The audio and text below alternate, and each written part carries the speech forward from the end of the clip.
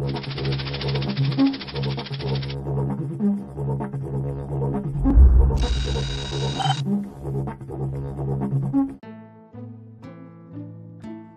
measles virus belongs to the morbillivirus family, which is closely related to the one that causes swine fever and cattle plague.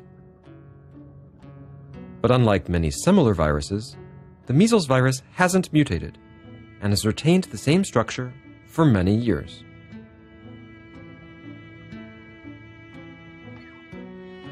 This genetic attribute means that vaccines developed in the 1960s are still effective.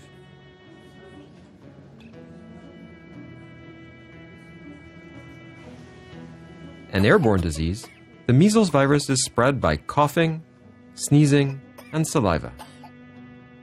Once the virus is in the air, it remains infectious for around 2 hours.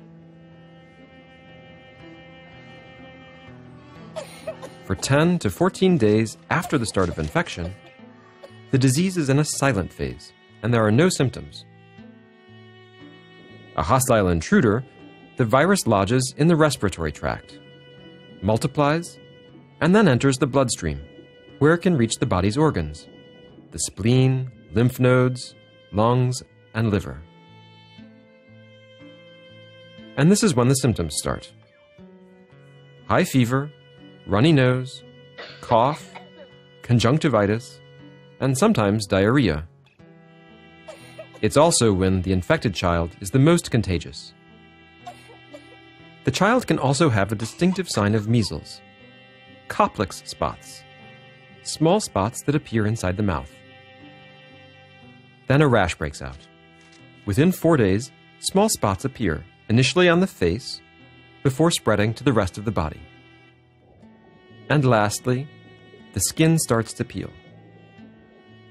Most children will have uncomplicated measles and will be tired for about 10 days before recovering. But 10 to 40% will have complications such as ear infections, pneumonia, or other respiratory infections. Measles can be very severe or even fatal for children under the age of 5, living in crowded conditions, or who are malnourished or HIV positive.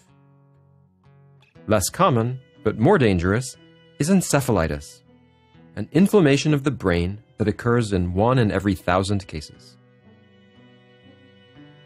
It's the complications of measles that can be fatal, especially in children aged under 5 and adults over 20.